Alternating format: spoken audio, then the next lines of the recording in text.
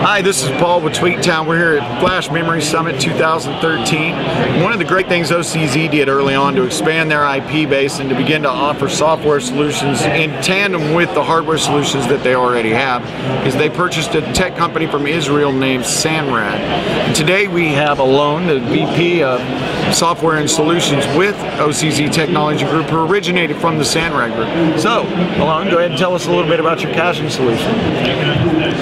At OCZ, we had the chance to take a look at the entire data path from the time that an application, such as a database application, requests the data, down to that decision of what data to put into the flash and how that data gets into the flash. And along that data path, a lot of things happen. There are drivers, and those drivers are optimized to get as much data as fast as possible towards the flash card. But if the data that is in the flash card is not really relevant for the application when it needs it, you have not really done much. So we have added on top of this another element that will analyze what the application is doing right now and can make policy-based decisions on what data to put into the flash.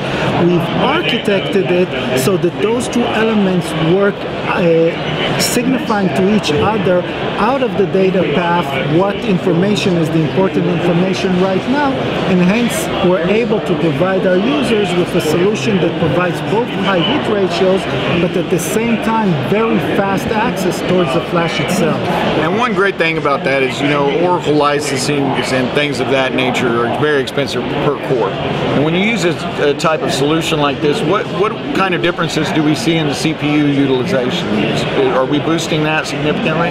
So you can boost CPU utilization very significantly using these solutions.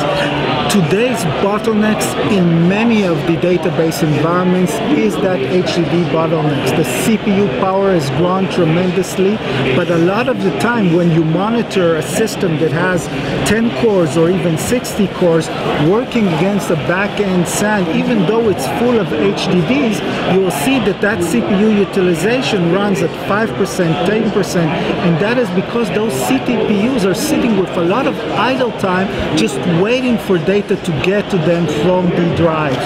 Now, flash is actually a perfect fit for that. If the right data is on the flash, flash can match those requests from the CPUs, and you'll see the investment that the IT has made in their servers going up with performance, making sure that they get the benefit from all the power that those servers can provide them. Excellent. And you know, one thing I've noticed when we've tested caching solutions in the past is how much easier it makes things. We all know what it's like to lose a drive and watch our performance go down significantly during drive rebuild. And caching solutions, it's instead of you went off the cliff, it's more like you maybe just hit a bump in the road. Do we experience the same thing with SANRAD, or with the VDXL? Certainly, and we also wanted to look not only at high availability from the storage perspective, but also analyze what the DBAs themselves are doing for high availability and what the applications are doing for high availability.